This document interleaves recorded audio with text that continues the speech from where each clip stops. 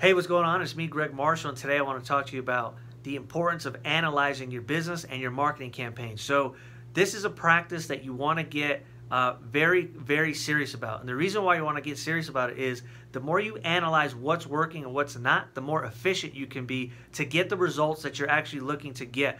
Many times people are not doing it. They're doing lots of tests and they're doing lots of things, but they're not actually analyzing what's driving the success of their business and what is basically wasting time. So you want to focus all of your efforts and pull the lever on the things that are working for your company, and you want to get rid of the things that are not.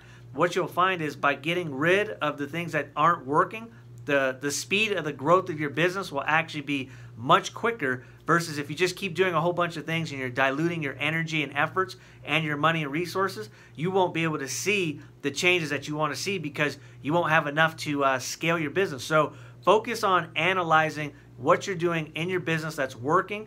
Pick a day each week to go ahead and analyze and look at all the activities you're doing. Get rid of the ones that aren't working and do more of the ones that are, and you'll see much, much better success with your campaigns and the growth of your business. So if you ever have any questions, leave a comment below. Like, comment, share, subscribe, and I'll talk to you guys later.